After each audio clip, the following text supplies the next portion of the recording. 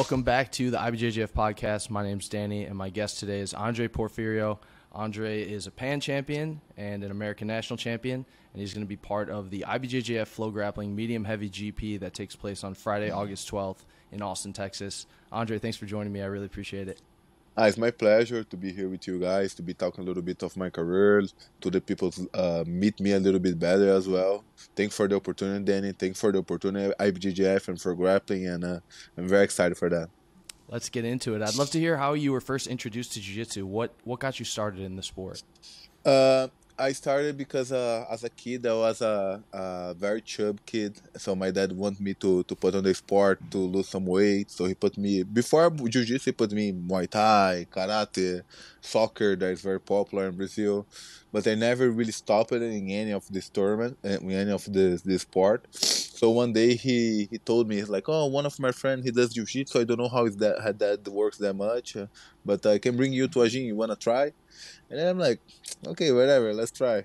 And then he brought me there, and I tried, and I did a class, and I love it. And then since then, I never stopped. And with 3 months of training, I started competing. And since then, I've been competing almost every weekend. What was it about Jiu-Jitsu that you liked better than some of the other sports you tried, like soccer, Muay Thai, and things like that? I think as a chub kid, I think Jiu-Jitsu was easier for me to... Because Muay Thai, I think about soccer because you have to run a lot, you have to do a lot of things like that, and I didn't like at the time. And I got a little bit bothered about Muay Thai and Karate because it was always similar things, punch, and then kicks, and then a little bit of kata in Karate, and that's it. Jiu-Jitsu, you always learn something. I like to say that Jiu-Jitsu is one of the only martial arts that you can give 100% of yourself on the training every day, and you're not gonna hurt your partner, And then the other martial arts, it's hard to do that. If you go 100% of the sparring, Muay Thai sparring, boxing sparring, or even Karate sparring, you can hurt your partner, and tomorrow you don't have no one to train. So I think that's the beauty of Jiu-Jitsu. You always learn something, and you also can give 100%. You can really give all inside the train, and tomorrow you still have your partner to train with, and you always learn something new. That's great. And you mentioned that you started competing pretty early on into your training, about 3 months into it. What were some of your early competition experiences like? Do you remember those? My first 5 tournaments, I lost in the first round, to be honest. My first 5 tournaments. But I never gave up. When I went to the first one, I remember I went straight to the semis because I was like team 2, team 3, don't have the MNF kids, white belt. And then I lost on the semis. On the first one was my first fight, but I got 3rd place anyway, and I got happy. I'm like, man, I want to do this again. And my dad saw that I had a lot of eye of the tiger because the guy caught me a triangle, and I was on the triangle for 3-4 minutes, and then I didn't tap. I lost by 2 points. And it's like, I put you again. And then I started competing almost every weekend. And the first 5, I lost in the first round. Just on the number 6, the tournament 6, that I was able to win my first fight, and then I won my first, my second, my third, and I got 2nd place. I lost in the finals. And then since then, almost every weekend. My dad also gave all the support possible. Without him it would be impossible because he was with me in every single tournament, paying the registration. The time was very expensive for us, but he got his money and he invested in me. Was great. It's pretty interesting to hear that you lost your first 5 tournaments because obviously you're a great black belt, a great champion now. And it seems like it's pretty common for those type of stories to exist where someone who reaches a high level in the sport had a lot of struggles early on. Would you agree with that? I agree. I remember when I was a white belt, I'm really addicted to Jiu-Jitsu, Who knows me from close know that I live this sport really 24 hours per day. And I had a bunch of Grace magazine that on the time was very popular. And I remember to be reading an article about Marcos Almeida, Buchecha. He's from the same city than me in Brazil, Santos. And he was saying the same thing. He's like, I lost my first 5-6 tournaments. And was right on the time that I was starting. So I'm like, oh, it's okay. I can be losing now, but one day I can turn to be like Buchecha or something like that, or a good black belt. I'm just going to keep going. And I think this motivated me to even... to be honest, Jiu-Jitsu was... I love it so much, I didn't care. I just was going there and competing and going back to the gym and training more. Next time I win. And then it started happening. Did you decide pretty early on that you wanted to pursue jiu-jitsu as a career, do it as your profession? Uh, I think my dad pushed a lot for that as well. I also uh, after I started jiu-jitsu, I don't really had another hobbies. My thing was jiu-jitsu, jiu-jitsu, jiu-jitsu. So it was very natural. It was not something like there was thinking on my mind, oh, I wanna be a jiu-jitsu fighter or I wanna be something else. It was just living the moment and like competing was very natural. You know, I had no pressure from my family. My dad was just like, oh, you like jiu-jitsu, so I don't want you to do nothing else. I don't want you to work. I just want you to go to school and to go train and to compete, and that's it. You like to compete? I love to compete. So I got you with that. You know, you don't need to think about nothing else. Just go train and compete. So it was natural. I grew up like that. I grew up inside the mats. I grew up inside the tournament. So for me, it was very natural. You know, I never thought about something else. To be honest, just after I got old. After I got older, you start to see the life different. But when I was like till my 20 years old, I was like just jiu-jitsu. Your journey ended up taking you to Florida. You're training at Fight Sports now. Yeah, Can you talk about how you ended up at Fight Sports and being in yeah, Florida? for sure. I started with my professor. My first professor was Renato Canuto dad, Valdir Canuto, tio Chico, in Brazil, and then I trained him with him for 1 year. And then after 1 year, my dad told me, "Man, you have to train here. Don't think they compete that much. Blah blah blah." My dad is very like on top of that. It's like I want to put you with the best competitors possible. Who's the best competitor? So my dad got to visit Alliance at the time, G13, the gym from Godoy, Barbosa, and then he went to a place with very bad smell, with people with old geese. And he's like, man, a social project that on the time used to be like the thing, you know, Cicero Costa project.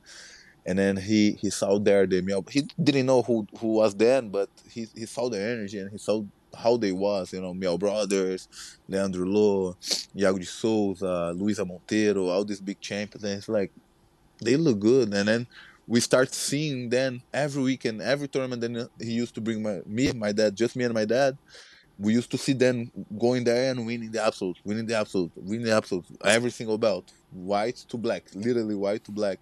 And my dad, oh, you have to train with these guys like them. They win every week and they beat everyone.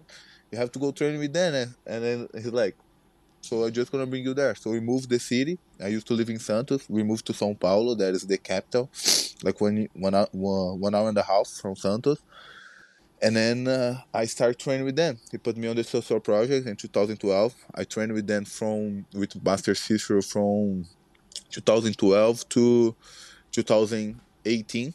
And then in 2018, I received a purpose to come to Orlando teaching a Hands Gracie gym. I was a purple belt, and I was looking forward to have to help my family to have a better to give to my family a better life, to make more money and everything through the jiu-jitsu, because it's really hard to make money with jiu-jitsu in Brazil, really really hard. So my dad told me like, go to US and make the things happen there, and then whenever you're ready, you can bring us. And then I came as a purple belt.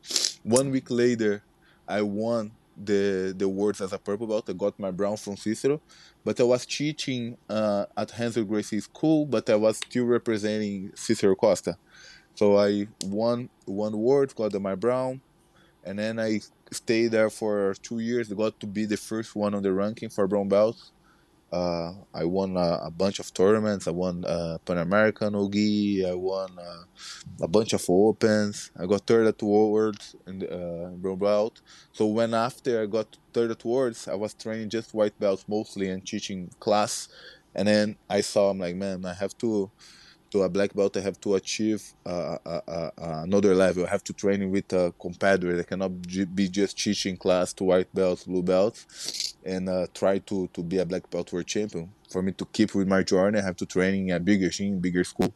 And I knew some people here in Miami. And then I saw Roosevelt came here. I saw Lucas Lira. I had another friends from Brazil that was here too. And they was always inviting me to come visit. And then I came one day, I saw the vibes, I like the people. Cyborg, man, amazing guy, you know, nothing to say about him.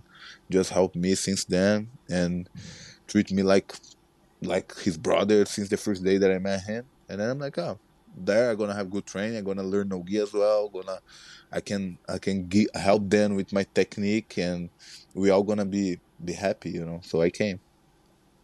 Can you talk about some of your experiences training at Fight Sports? There's a lot of really great competitors that come through For there, sure. and a lot of competitors who are just based out of Fight Sports. Can you talk about some of the guys you've gotten to train with and how that experience has been? Was amazing. Right when I came here, was on the ADCC camp. So we had Muhammad Ali here, we had Patrick Gaudio, and then right after that came Rodolfo Vieira to do his camp to who is number one that when he fought.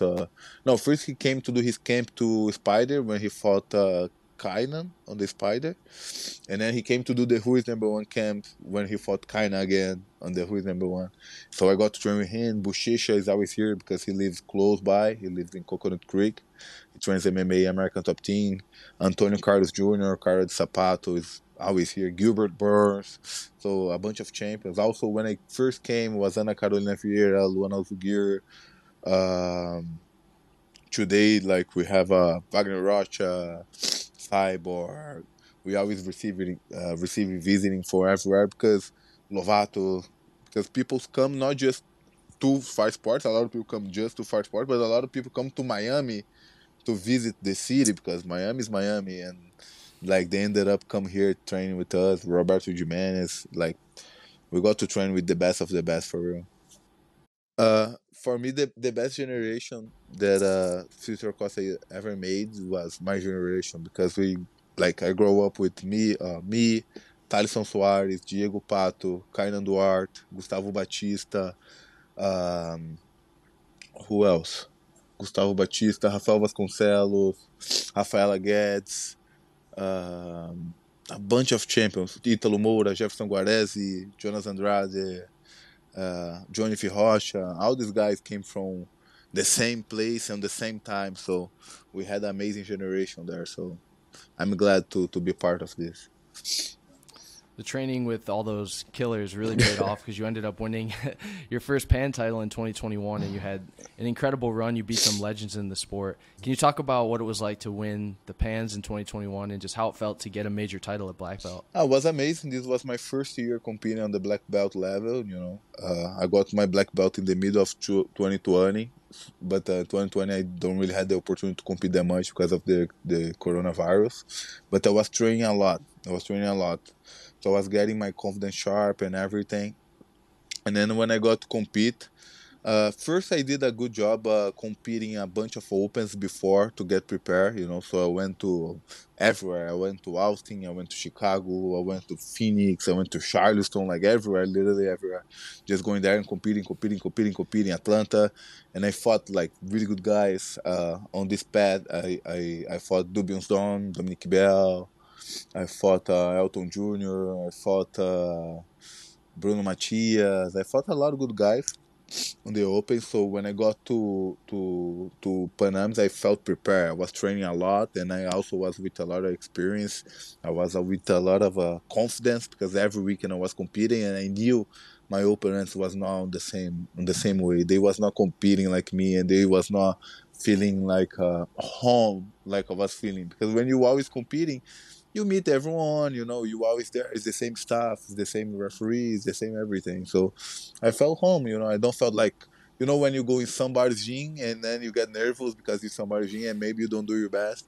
And when you train at your gym, you feel, oh, here I'm calm and relaxed. So I felt exactly that. And then I went there and I made it happen, But I always knew, to be honest, I always knew that major titles would come for me, and I know the world title gonna come as well because I know who I am. I've been winning since I was a white belt. I'm 4 times world champion, the color belts, and this to be honest was very normal for me. And like next year, I'm sure I'm gonna win this world title as well. Yeah, well, it's a great accomplishment, and the Pan title, along with all your other accomplishments, have led to you being invited to the IBJJF Flow Grappling Medium Heavy GP. You have yourself, you have Leandro Lowe, you have Ronaldo Jr. and Matias Luna. It's a pretty stacked lineup. Yes. What were your thoughts originally when you got invited to be part of the GP? To be honest, since then, the first time they posted about the GP, I felt that it would be in. At first I don't see that they have the 4 guys already. I thought they was just posing they're gonna have, and then I start tell my friends, tag me, tag me, tag me, tag me. I was the guy I think who had the most tag because I felt like, man, if I go to that, I'm gonna win. I'm gonna win. I don't care. I'm gonna win. And then after they posted and they have the four guys already, I felt a little sad because for me, I felt that I should be in, because Ronaldo is amazing, Matias is amazing, but they are not even medium heavyweights. They are middleweights, So I'm like, man, I should be in. I should be in. And then after when they gave me the invitation, they told me Gabriel Wars got hurt. And I'm like, now I don't want to miss this opportunity. I'm going to show them why I deserve to be there and why they choose me, I don't want to. I know everyone going to be prepared. I know Matias. All of them are friends, I know Matias a long time. I know Leandro since I was a white belt. I know Ronaldo. I fought Ronaldo. I fought Matias. I fought Leandro for all of them already. And then, but I feel that I'm more hungry. They have more opportunities. They had more opportunities on the past, and this is one of the biggest opportunities I had. And then, a moment of my life where my mind's clear. I feel good. I'm not worried about nothing. My life is like in a perfect stage to go there and win, because mind is everything. Mindset is everything. Of course, you have to train hard. You have to drill. You have to do everything. And I'm eating right, everything right. But the mindset is one of the most important. And right now, my mind is clear, man. Like, I can tell you, I'm in little peace. So it's just I'm excited just to wait the day and show my jiu-jitsu to the world. It's gonna be good. I'd love to hear your thoughts on your opponents. I know you mentioned that you've fought all of them before. Yeah. You fought Low very recently at the Worlds. Yeah. So what are your thoughts on the bracket? I think they're gonna put me and Low in the first round to be the rematch from Worlds. I think they're gonna do that, and also they're gonna put Matias against Ronaldo because they had a little bit of rivalry. Matias beat him last time at the American Nationals, and gonna be good.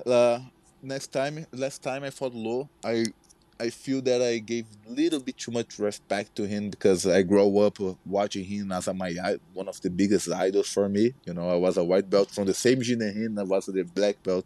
There was the man, and then, but in the middle of the fight, I'm like, man, like, it's not like I'm here today. Like I'm here because I deserve it. I don't have to give any respect to him. And I start be aggressive. Like on the first minute, I gave a little bit of respect to make 2 points, and then I start to push the pace. But he's very good with the control when he's winning. Very good to stall, but he's right when he's winning. And then he did a good job. But right after the match, I spoke with my dad. I spoke with my coach, and then I say like, I don't want to lose to him anymore. I felt, like. I can do it. I can do it. It's like he's amazing. He's Leandro Low, but I'm under Porfirio. I can do it. I can do it. And then I'm excited. I hope they put me and him first round. To be honest. Yeah, pretty much any of the matchups that could go down in the bracket are going to be really exciting. Everyone goes forward. Yeah. Everyone pushes for the submission. It's going to be an electrifying bracket. That's gonna for be sure. good. Ronaldo moves a lot. So gonna be a really interesting fight too. I fought him twice. I beat him once. He beat me once.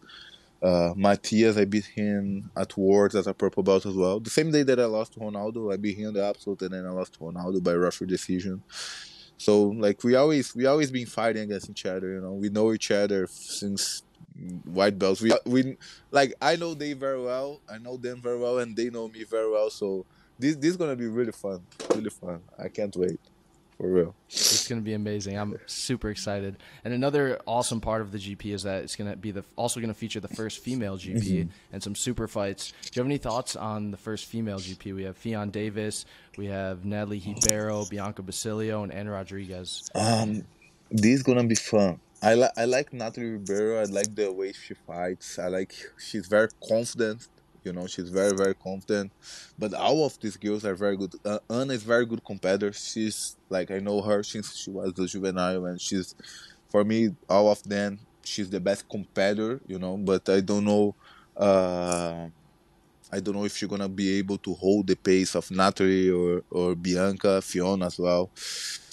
So I think if I have to choose for this Grand Prix, I think I would go with Anna, to be honest. I felt like Anna, she's very good competitor, you know. Maybe she don't wanna give a show, maybe she don't wanna give a show of jiu-jitsu, but she knows how to win. She knows the path to win, you know. She plays with the lapel, she plays with the 50, she plays with the rules very well. She came from a school, the same school that came in Lucas Rook, same school that came Mateus Gabriel. So they know how to play with the rule sets very, very well. Marcio Rodrigues school in Brazil, Rio de Janeiro. And I think gonna be with her. Yeah, and it's great on Yes. top, great on bottom. She's won 2 world titles in a row, so it's a good pick. Good pick. She's very good, and she knows how to play the game really, really well. Like I really enjoy to watch her fight. Like when she have to hold, she hold. When she have to attack, she attacks on the right time. You know, she don't open up too much and create too much risk for her. So Bianca, she have a hard pace. Fiona as well. Um, even not, but I think the most smart competitor is gonna be Anna. We also have 2 really, really great super fights. The first one's Andy Murasaki versus Levi Jones-Leary. Any thoughts on that one? Andy, he had a very good year this year. I spoke with him in the beginning of the year. He asked me about the rhythm of tournaments before a big competition. I spoke with him, and he did a great job. He did compete a bunch of opens. He started a little slow, but after he started winning even weight and absolute, fighting in the middleweight division, he did great work at Panams, great work at Worlds, fighting at the middleweight. And Levi, I'm a big fan of Levi, of course. Like it's beautiful jiu-jitsu, but I've been watching him. I mean, almost in every single IBJJF tournament, and I've been watching his fights on the last tournaments, and I don't be feeling too much security on him. You know, I don't know what's happening. I know the personal life can sometimes affect our lives inside the mats. That also happened with me before. I don't know.